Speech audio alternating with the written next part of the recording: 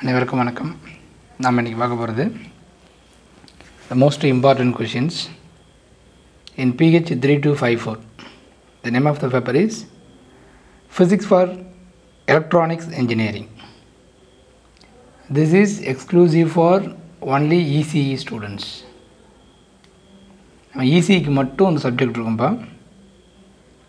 PH3254 Physics for Electronics Engineering. இந்த 5 யூனிட்டில் என்னென்னலாம் இம்பார்ட்டன்ட் கொஷின்ஸ் இருக்குது அப்படின்றத பார்க்குறோம். On the based on previous year university examination question paper வச்சுட்டு ஃபஸ்ட் யூனிட் பார்த்திங்கன்னா கிறிஸ்டலியோகிராஃபி. Unit number 1 கிறிஸ்டலியோகிராஃபி. இந்த கிறிஸ்டலியோகிராஃபியில் என்னென்ன டாபிக்ஸ் வந்து ரொம்ப இம்பார்ட்டன்ட் அப்படின்னு பார்த்தீங்கன்னா 16 மார்க் தான் பார்க்குறோம். நம்ம வெறும் simple cubic, base under cubic, First question, simple cubic system. Second one, body center cubic system. Third one, face center cubic system. These are the three structures. இப்போ உங்களுக்கு HCP கிடையாது, உங்கள் சிலபஸில் HCP கிடையாது. இந்த 3 ஸ்ட்ரக்சர் தான் கொடுத்துருக்காங்க. சிம்பிள் கியூபிக் சிஸ்டத்தில் நீங்கள் எது எழுதினாலும் ஃபைனலாக அதை எப்படி முடிக்கணும்னா 52% அப்படின்னு முடிங்க. தென் பிசிசியில் 68% முடிங்க. எஃப்சிசியில் 74% முடிங்க. ஸோ அவ்வளோதான். மீது நீங்கள் எது எழுதினாலும் ஒன்றும் பிரச்சனை கிடையாது. செகண்ட் கொஷின் பார்த்தீங்கன்னா டீஸ்பேசிங் அண்ட் லீனியர் அண்ட் பிளேனார் டென்சிட்டிஸ்ன்னு இருக்குது. இப்போ இந்த டீஸ்பேசிங் வந்து 16 மார்க்கில் கேட்க முடியாது. ஒரு 8 மார்க் தான் இதுக்கு தர முடியும், இல்லை ஒரு 10 மார்க்லையும் இதை கேட்டிருக்காங்க. ஸோ அந்த டைமில் என்ன பண்ணுவாங்க, லீனியர் அண்ட் பிளேனார் டென்சிட்டிஸை கேட்டிருக்காங்க. ஸோ இது ரெண்டும் சேர்த்து கேட்கலாம். அப்படி இல்லைனா இதை வந்து ஒரு 10 மார்க்கில் இது கூட 2 ஸ்கெட்ச் பண்ண சொல்லுவாங்க. பிளேன் ஏதாவது ஸ்கெட்ச் பண்ண சொல்லுவாங்க. 3 பிளேன்ஸை ஸ்கெட்ச் பண்ண சொல்லுவாங்க. தேர்ட் கொஷின் பார்த்திங்கன்னா டைப்ஸ் ஆஃப் கிறிஸ்டல் டிஃபெக்ட்ஸ். இது வந்து மிகப்பெரிய கொஷின் இது.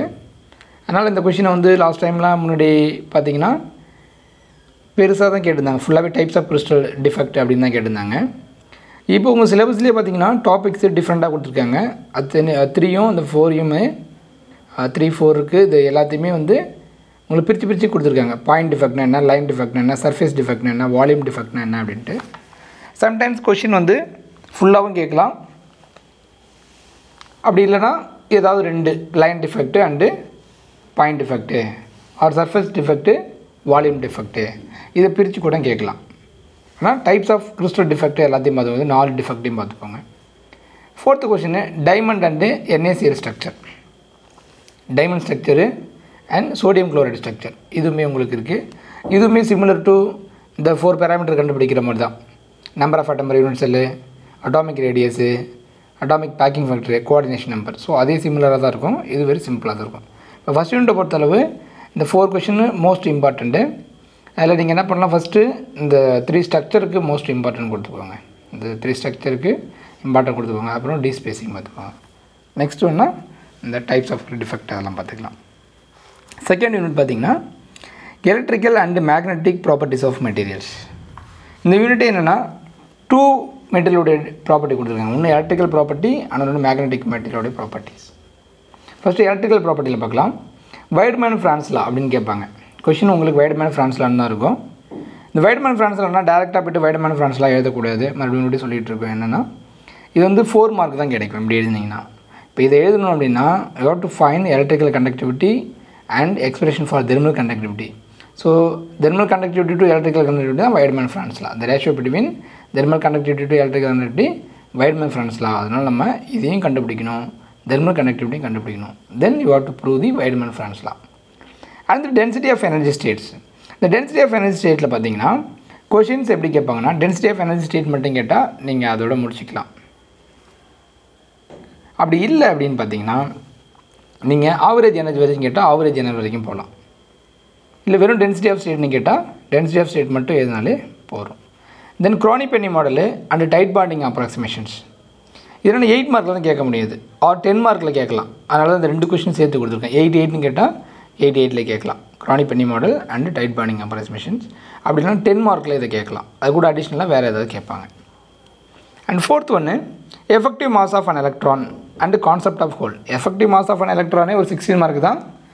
சம்டைம்ஸ் இது சேர்த்து கேட்டிருக்காங்க கான்செப்ட் ஆஃப் ஹோலும் அது சும்மா ஒரு ஆஃப் பேராகிராஃப் அப்படி தான் வரும்.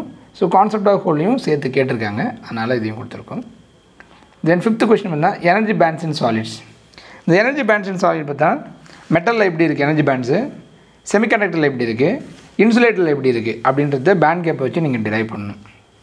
இப்போ இதில் சொல்லியிருக்கேன் செகண்ட் யூனிட்டில் எலக்ட்ரிக்கல் அண்ட் மேக்னெட்டிக் மெட்டீரியல். அதனால தான் இப்போ எலக்ட்ரிக்கல் மெட்டீரியலில் இது எல்லாமே இருக்குது 5 கொஷின்ஸ். இப்போ நீங்கள் என்ன பண்ணலாம், கொஞ்சம் இந்த யூனிட் கொஞ்சம் பெருசாக இருக்குது டஃப்பாக இருக்குது அப்படின்னு ஃபீல் பண்ணிங்கன்னா இதில் ஃபுல்லாக ஃபோக்கஸ்டு ஆகிக்கோங்க. அப்படி இல்லைனா இந்த செகண்ட் ஆஃப் பாருங்கள் மேக்னெட்டிக் ப்ராப்பர்ட்டிஸ் ஆஃப் மெட்டீரியல், இது ரெண்டும் சேர்த்து ஒரே யூனிட் தான். இல்லை டைப்ஸ் ஆஃப் மேக்னெட்டிக் மெட்டீரியல்ஸ், இல்லை என்னென்னா நீங்கள் கதையாக விடலாம், நீங்கள் ஒன்றும் பிரச்சனை இருக்காது. டைப்ஸ் ஆஃப் மேக்னெட்டிக் மெட்டீரியல் டயா, பேரா, ferro, ஆன்டிஃபெர்ரோ and ferrite materials. And second question வந்து domain theory of ferro magnetism. இந்த வீடியோ நான் போட்டிருக்கேன் பாருங்கள், ரொம்ப சிம்பிளாக இருக்கும். Domain theory of ferro magnetism, the energy involve in 4 types. அந்த எனர்ஜி எப்படி இன்வால்வ் ஆகிருக்கு அப்படின்றதையும் சேர்த்து கேட்டிருப்பாங்க, அதை எழுதிக்கோங்க. ஹிஸ்டரிசிஸ் ஆர் எம்ஹெச் கர்வ் அப்படின்னு சொல்லலாம், ஹிஸ்டரிசிஸ் ஆர் எம்ஹெச் கர்வ் அப்படின்னு சொல்லலாம். இதுவும் ஒரு மோஸ்ட் இம்பார்ட்டன்ட் கொஷின் தான். நீங்கள் இது 3 படித்தாலே கண்டிப்பாக வந்துடும். Soft and heart magnetic materials, ஒரு முறை soft and heart magnetic material 16 மார்க்கில் கேட்டிருக்காங்க. அதில் ஆனால் ஒரு 10 பாயிண்ட்ஸாக இருக்கும். அந்த 10 பாயிண்ட்ஸை நீங்கள் எலாபரேட் பண்ணி 16 பாயிண்ட்ஸாக எழுதுங்க, அப்போ தான் 16 மார்க் கொடுப்பாங்க. 16 மார்க்னா கேட்டாங்கன்னா சரிங்களா. அண்ட் 4th ஒன்று குவாண்டம் இன்டர்ஃபரன்ஸ் டிவைஸ். இந்த குவாண்டம் இன்டர்ஃபரன்ஸ் டிவைஸில் பார்த்தா 2 டிவைஸ் உங்களுக்கு கொடுத்துருக்காங்க சிலபஸில். ஒன்று வந்து ஸ்குவிட்டு, அனதர் ஒன்று GMR. ஸ்குவிட்டுனா super conducting quantum interference device, அதான் ஸ்குவிட்டு. ஜிஎம்ஆர்னா giant magneto resistance. இந்த ஜியண்ட் மேக்னெட்டோ ரெசிஸ்டன்ஸ் வந்து ரீடிங் அண்ட் ரைட்டிங் டிவைஸாக யூஸ் ஆகுது. இந்த ஸ்குவிட் வந்து we can find a very weak magnetic field, very weak magnetic field அந்த ஸ்குவிட்டை வச்சு நீங்கள் ஃபைண்ட் பண்ணலாம். நெக்ஸ்ட் தேர்ட் யூனிட் பார்த்தீங்கன்னா செமிகண்டக்டர் அண்ட் டிரான்ஸ்போர்ட் ஃபிசிக்ஸ். இது செமிகண்டக்டர் மெட்டீரியல் தான். செமிகண்டக்டர் மெட்டீரியலோட எனர்ஜி எலக்ட்ரான் எப்படி டிரான்ஸ்போர்ட் ஆகுறதால அது டிரான்ஸ்போர்ட் ஃபிசிக்ஸ்னு சேர்த்து கொடுத்துருக்காங்க. இந்த செமிகண்டக்டர் ஃபிசிக்ஸில் பார்த்தீங்கன்னா first question intrinsic semiconductor, it is most important question, intrinsic semiconductor. And second one N type semiconductor, B type semiconductor. So N type படிச்சிங்கன்னா போகிறோம், அதை வச்சுட்டே நீங்கள் பி டைப் எழுதிக்கலாம், இல்லை பி டைப் படிச்சிங்கன்னா அதை வச்சுட்டு என் டைப் எழுதிக்கலாம். ஆனால் மோஸ்ட் ஆஃப் த டைம் என்ன கேட்குறாங்கன்னா என் டைப் தான் கேட்குறாங்க சரிங்களா. சில நேரங்களில் பி டைப் கேட்குறாங்க. ஸோ ஏதாவது ஒன்றாவது நீங்கள் ஃபஸ்ட்டு படித்து வச்சுக்கோங்க, இல்லைனா 2யும் படித்து வச்சுக்கோங்க. Third one hall effect. இந்த செகண்ட் யூனிட்டை பொறுத்தளவு ஒரு 90+% சான்சஸ்னால் இந்த ஹால் எஃபெக்ட் தான் இருக்குது. அக்கேஷ்னலாக தான் அதை கேட்குறதில்ல, எப்பயுமே இதை கேட்டுகிட்டே இருக்கிறாங்க ஹால் எஃபெக்ட்டு சரியா. With experimental வெரிஃபிகேஷனோட 16 mark. சும்மா ஹால் எஃபெக்ட்னா டாபிக் சின்னதாக இருக்குன்னு சின்னதாக நினச்சிக்காதீங்க. இது என் டைப் டிரைவ் பண்ணணும், பி டைப் டிரைவ் பண்ணணும், இல்லை ஹால் வோல்டேஜ் டிரைவ் பண்ணணும். வித் எக்ஸ்பெரிமெண்டல் வெரிஃபிகேஷன் கேட்டால் எக்ஸ்பெரிமெண்டல் வெரிஃபிகேஷன், அப்படி இல்லைனா என் type B type hall voltage மட்டும் நீங்கள் டிரைவ் பண்ணால் போகிறோம். ஓமிக் காண்டாக்டும் ஒரு 16 மார்க் தான், ஆனால் சின்னதாக தான் இருக்கும். நீங்கள் தான் கொஞ்சம் எலாபரேட் பண்ணி எழுதணும், ஏன்னா இது ஒரு 10 மார்க்குக்கு தான் கேப்பபிளாக இருக்கும் உங்கள் புக்ஸில். ஆனால் 16 மார்க் கொடுக்குறது தான் இந்த கொஷினை கேட்பாங்க. ஸ்காட்ஸ்கி டயோடும் அதே போல் தான் 16 மார்க் கொஷின்ஸு.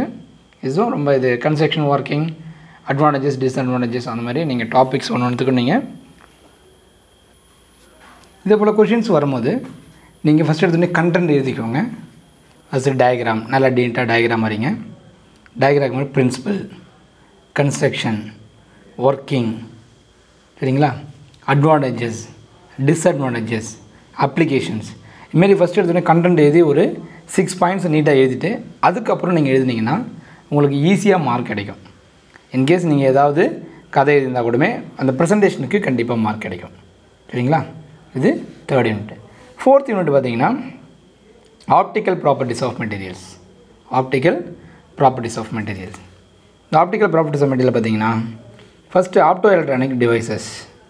இல்லை 2 டிவைசஸ் இருக்குது, லைட் டிடெக்டரில் 2 டிவைசஸ் இருக்குது.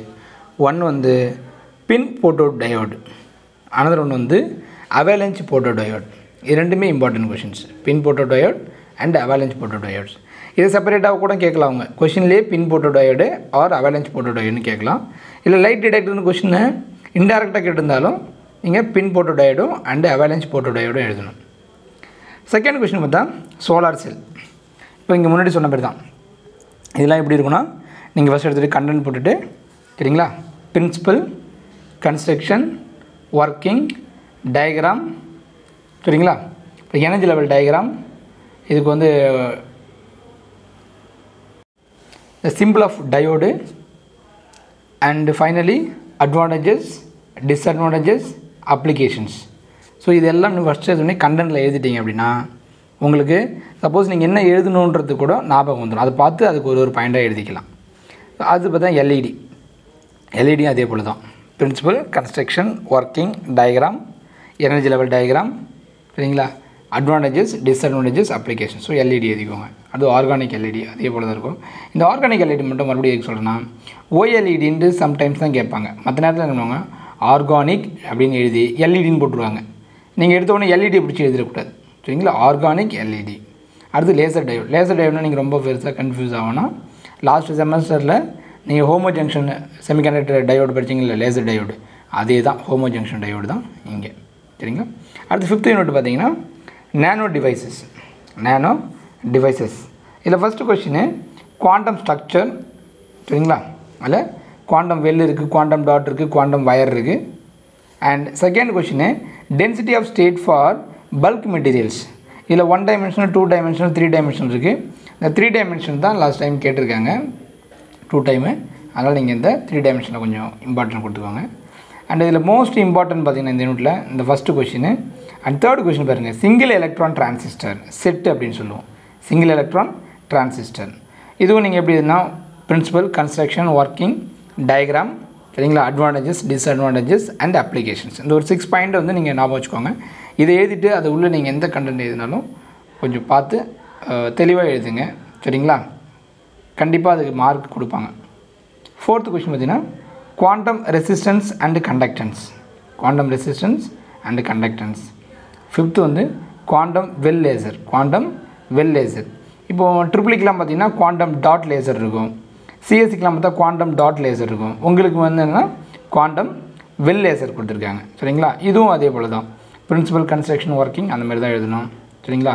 This R the most important 16 marks. இதை ஃபோக்கஸ் பண்ணுங்கள். டெஃபினட்டாக நீங்கள் பாஸ் ஆகிடலாம் யூனிவர்சிட்டி எக்ஸாமினேஷனில். தேங்க்யூ.